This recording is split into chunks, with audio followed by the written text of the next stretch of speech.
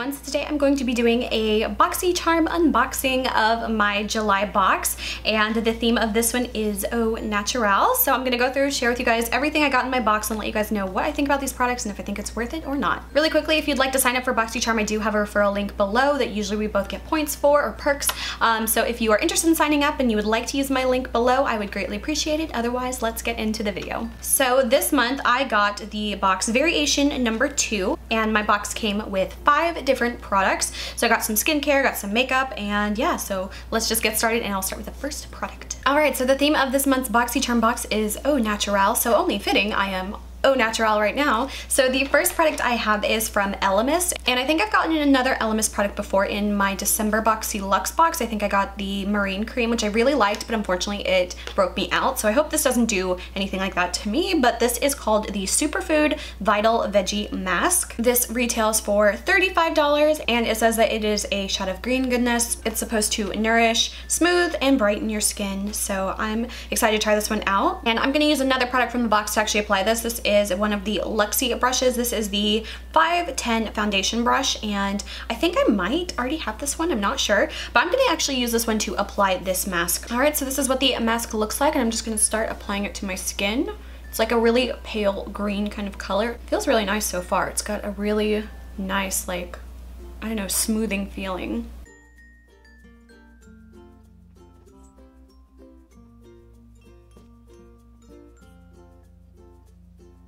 Okay, so this is how it looks on my face, just a very light green color. It feels very soft and smooth, which I really, really like. I feel like this is gonna be one of those super easy to remove type of masks. It doesn't seem like it's one of those really thick, almost like clay-like masks, which I do like, but they are a bit of a hassle to clean up. This one kind of reminds me more of like the texture of like a cold cream or something, which I really like because it's so easy to just like wash away. So I'm gonna leave this on. Let me see what the instructions say. It says to leave it on for 10 minutes, so I like that it's not one of those really long masks that you have to leave on, and it just says it has avocado and broccoli seed oils in it, so that's kind of cool. It does have a little bit of a earthy kind of scent to it. Nothing that I think is like a bad scent at all, but it is a little bit of a stronger scent, but just overall really earthy and a little bit more of like a natural scent. So, and my skin has just been through it all over these like past couple weeks. I don't know if like stress or just like anxiety or just it's something is getting to me, because I have never broken out this bad in a long time, so my skin just needs a little bit of extra love right now. Alright, so I just washed off the mask and my skin feels super soft and smooth. Like I said, it really kind of gives you the feeling of like you've just applied like a cold cream. It was also very easy to remove, super simple, and like really not a big mess at all, so I feel like this is one I'd probably use again. It's supposed to help give you kind of like a fresh, brightened, and awakened kind of look, but yeah, so far I like this. Granted that if it doesn't give me any like skin issues or anything, I feel like this is totally one I would use again. But yeah, so far I give this one a total thumbs up, and let's move on to the next things. Okay, so the next thing that came in my box is a 3-piece brush trio set, and this is from Luxie, and I think these are called the Gaea or Gaea, I have no idea, but I love that they came in this paper packaging, which is so much more environmentally friendly, and I love that because obviously paper is recyclable, and I love because this is like a whole like more like a natural themed box. I love that. And the 3 brushes that came in the set look like this. So of course the first one is the 510 foundation brush, so I used that one today. I love these for applying masks, not so much for foundation, but they're perfect for applying masks. And then the other 2 I'll try to use today. They're not my favorite type of styles. I might already have these. I'll have to go through my collection and look, but this is the Luxie 250 large eye blending brush, and then the other one is the 246 precision crease brush, and this retails for $30 for these 3. That's about $10 a brush. Honestly, I think that's way overpriced for them. I like a lot of Luxie brushes a lot, but $10 a brush for these is definitely way more than I would ever pay for them. So I think this is a little bit of, I don't know, at least for me, it's kind of like a fillery type of product, but luckily I didn't have to pay 30 bucks for them, so yeah, that's really good. So I'm gonna use those 2 eye brushes today, and then the next product I got is the palette, and I like this a lot so far just from looking at it. This is from Butter London, and this is called the Natural Goddess Eyeshadow Palette. So this is what the outer packaging looks like, very beautiful. I like the wood and the flowers, it's so pretty. And then on the inside, there are 6 different shadows, and these are the colors. And to like figure out the best way to show this. So these are the colors. I believe you get these two, I think, are matte, and then these four are shimmers. So you get like a champagne one, a little bit of like a rusty red, a green, a gold, a matte brown, and this really pretty turquoisey blue color. So yeah, I can't wait to try these out, and I'm gonna see what kind of look I can do with it.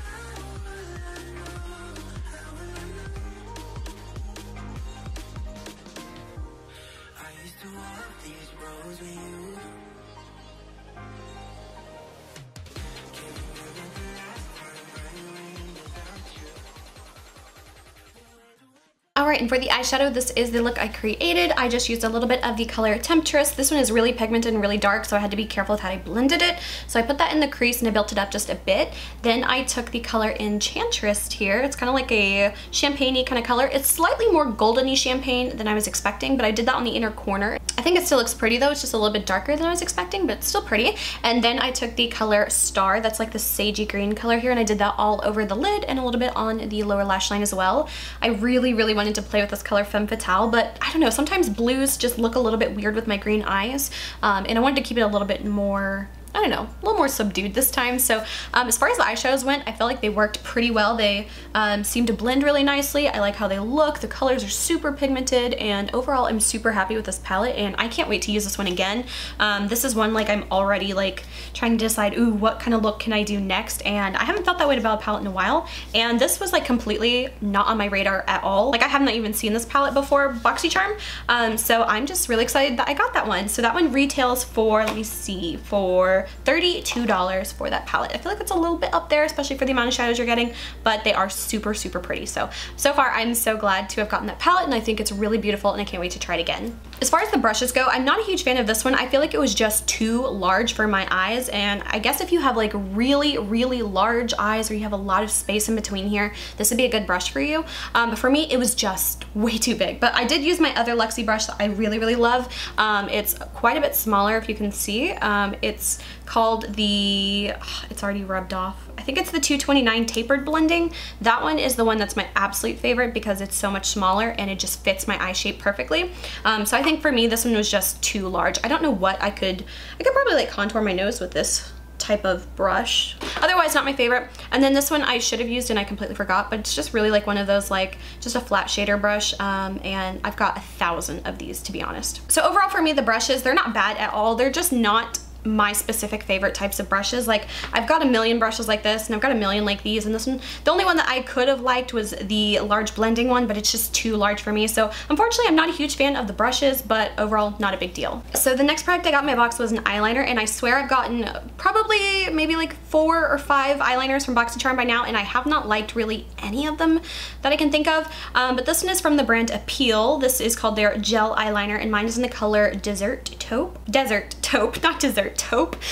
So it's like this really like bright brown kind of color. So this retails for $21. I feel like that's nowhere near what I would pay for this, but let's give it a go. So it's one of those that you do have to sharpen, and I'm not a huge fan of brown eyeliner, but I'm gonna give this one a go, and I'm gonna try it out and see what I think about it.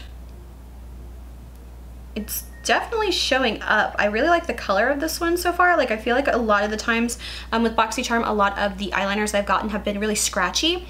This one I feel like is definitely not scratchy at all. It's definitely more of like a true like gel pencil kind of liner, and I really think that color is coming through. I do have to kind of go over it just a little bit, but I don't have to put any like pressure at all on it, and I feel like that color is actually showing up. Can you see? I don't know if you can see, but I actually kind of like this one. I did see some other people were getting this really beautiful like turquoisey blue color that would have been so perfect to go with that eyeshadow, but unfortunately I didn't get that one. But this one's actually kind of pretty too.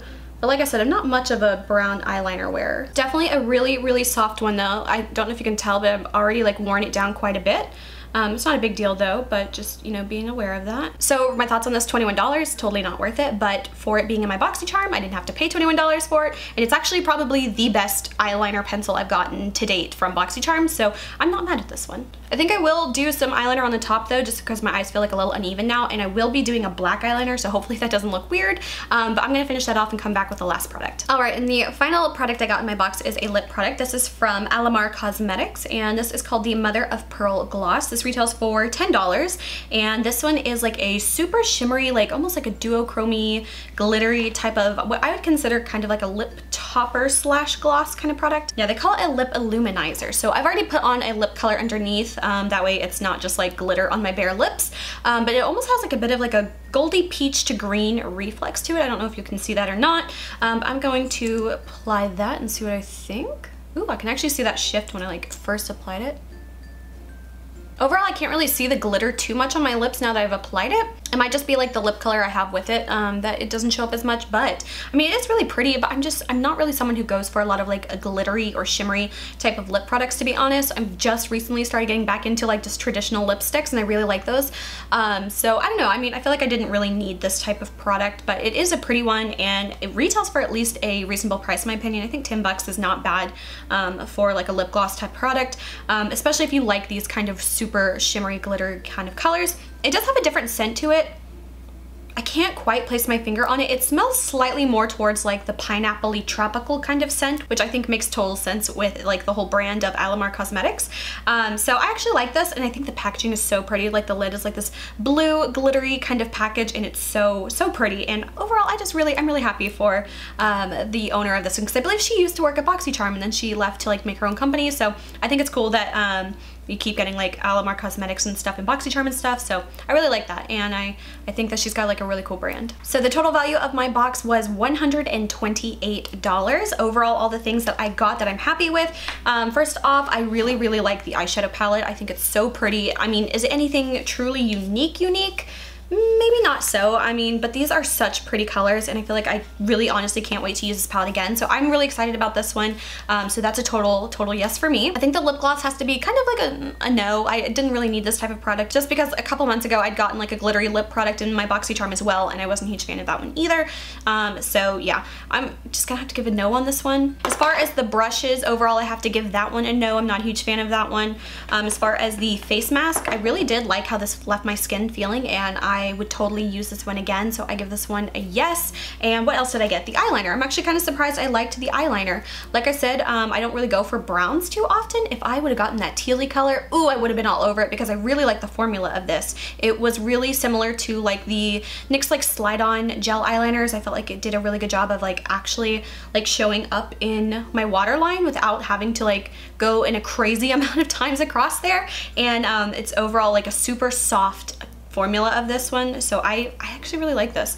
The price of it, $21, too steep for me, but I like the actual product itself. So overall, I give it 3 yeses and 2 nos, and I feel like that's kind of how it goes a lot of the time with Boxycharm, but overall, I was pretty happy with this box. I feel like I definitely got my $19 worth out of this one, and so I'm super happy with it. So yeah, that is it for this video. I hope you guys enjoyed. If you did, please like and subscribe. You can follow me on Instagram, link is below. And until my next video, I will talk to you guys later. Bye.